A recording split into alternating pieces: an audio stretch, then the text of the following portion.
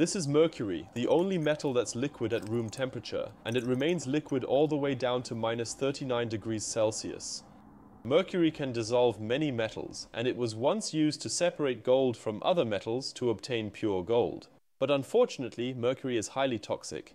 It also has a very high density. These 2 milliliters weigh nearly 30 grams. Here I have some gold leaf, and it almost looks like it's being consumed by the mercury.